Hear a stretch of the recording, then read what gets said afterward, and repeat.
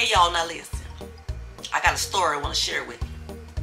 So I'm talking to this insurer the other day, and she was all upset because she could not get anybody to settle her claim in the time that she wanted to settle it. So I'm talking to her, trying to explain what was going on with the claim, and she got all upset. She started to cry, and then she told me that she was a new mother, and because of all the stress I was putting her through, I was making her milk dry up.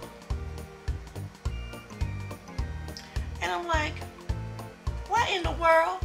I didn't even know that was a thing.